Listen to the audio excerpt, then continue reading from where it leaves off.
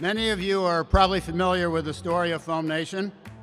Ralph wore the first Cheesehead hat to a Brewers game after having the idea for the unique headwear while reupholstering his mother's couch. The Cheesehead has since become a universally recognized symbol for Wisconsinites and Packers fans. We are excited to announce that the Packers organization has acquired Foamation Incorporated, the company responsible for creating the original Cheesehead hat, and have our first new products available today for sale. We look forward to carrying on the fun tradition and creating new products for fans to enjoy. The ability to have the Cheesehead brand go to the Packers is just, it's just a match made in heaven for us. So we're very excited to see what some of the Cheesehead products are going to be looking like in the near future.